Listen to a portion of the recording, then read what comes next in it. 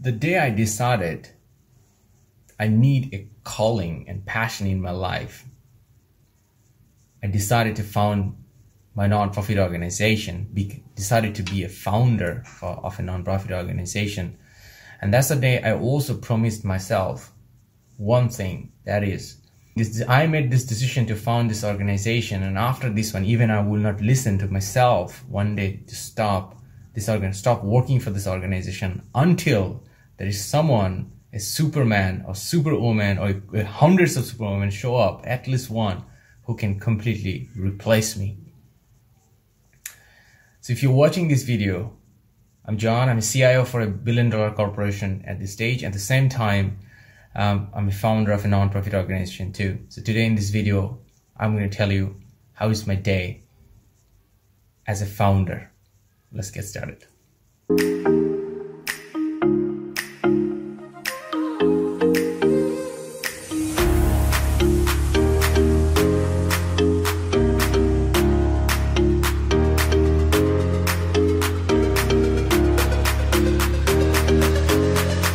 Like, as I said, that I'm a CIO. If you're watching this video, I'm a CIO for a billion-dollar corporation.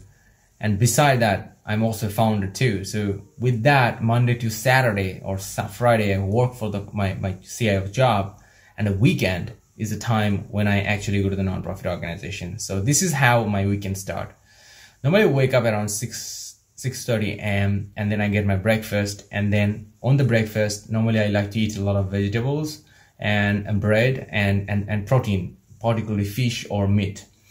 And then I like to grab a coffee. Normally my coffees are no sugars and completely black, or a little bit of milk is fine. And then normally I come to the nonprofit organization VSHR around 9 or 8:30 a.m. And then when I start coming to the force, the first thing I do, I look through about all those requests coming through to our PMO system of the nonprofit organization. Then I also look to it as well. The ERP system, is any pending messages as waiting for me to reply, or any particular form request or access request I have not given. So the goal is, like, I like to go there at least 30 minutes and normally schedule my meetings. So normally my meetings started around 9 o'clock and it moved forward until 5 or 6 p.m. So during these meetings, there are a few things I do. Most of the time in the weekend, there's at least one workshops I run. So everything I do in a nonprofit organization is actually around how do I empower all these people who are working in this organization so they can be more successful.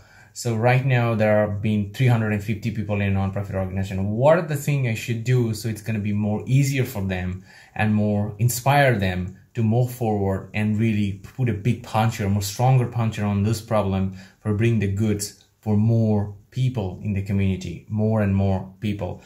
We've been often talking about these numbers. Our impacted goal in last 40 years, in 2020 so far, like 500,000 people, and everybody it's been so thirsty to bring it to 1 million people. And how do you do that?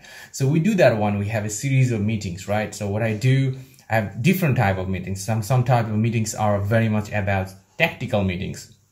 One of the example, let's say about Vietnam's amazing student, is a contest. So in the contest, we're going to organize a contest in next final rounds in next 3 weeks of time. So organizing that final round contest of the events, it's a very tactical meeting. So there will be all the organizing team members will be in the meeting with me and to drive and discuss forward. Let's say another one, strategic meeting. There's a type 2. In the strategic meeting is going to be very much different into it. So that's one example. We have a scholarship, the Genius of Skill program, and now yearly we're giving 100 scholarships, but the aim is to go give it to 200 scholarships. How do you can really do that one? So it's actually very strategic discussions with the scholarship organizing teams. So in these, our meetings are actually also like a training workshops as well too. In this one, the way I do this one, because my focus is not about just throwing problem to them, but actually being with them and help them and inspire them and do everything I know, give it to them so they can actually move forward and try to solve this problem. And finally, we really do. That's the goal. So the last type is more about the cultural type of meeting, which I normally don't like to do in the weekends, but sometimes it's actually most of the time it happens in the weekends too, when we have some kind of VHSR Members Day, VHSR Founders Day, and where we celebrated a lot of cultural time, and we connect to each other, we felt good about each other, we're sharing about great appreciations, and so on. So that's my very much in the morning session where I do the tactical and strategic meeting. And this afternoon I grab my lunch to save my time in the efficiency, because you can understand, I basically shrink my whole 1 week of works to 2 days of works. So I have to find out every possible day, how do I get more efficient on those 2 days, so I can shrink 5 days into 2 days. So with this approach, I normally like to take the lunch in the office, and then I grab my coffee in the office as well too, and then right back to the meetings, because it's my all 5, 6, 7 meetings are all been scheduled to meet different leads and do this tactical and strategic meeting, and also the workshops. So in the afternoon sessions, I'm more focused about discussing about more operational meeting and also about some strategic meeting too. My afternoon session is also been basically booked for meeting new people, so meeting different kind of partners and helping them and bringing them on board and join, be part of the initiatives, let's say HGD 17. We're expanding a lot of people. So, and if you're watching this video in 2020, I'm shooting the video right now, we got like 350 people, but we're aiming to go to 500 people. So meeting a lot of bring people in the organization is so much important, because at the end of the day, we're a non-profit organization. It's a group of people who have great inspiration and great passion for solving communities. So we're all continuously looking for, great, passionate people who wanted to work on solve different social problems and bring the happiness and solution to mass amount of people to join our team as well too. So there is a series of interview happens in the afternoon. So, and then normally I like to wrap my day around 5 or 6 p.m. So before I wrapping my day, normally I like to take during my day, normally I like to take a lot of photos of different works we have done, and normally before I leave the office, I like to send some of the best photos to our ERP system, so every team member know that what actually been happened. Sometime I also sometimes, if there's some key decision been happen, or I have to do any kind of particular special assignment, I will draft it down and send it to announcement to the ERP system, to every member of VSHR already know what I'm going to do. And beside that, I also definitely walk away with one of the notes which I will be following up during the week, during my break time, maybe the evening time, so the team members can really understand and really inspired and really been directed to achieve to the goals, where I will be back on the next Saturday again.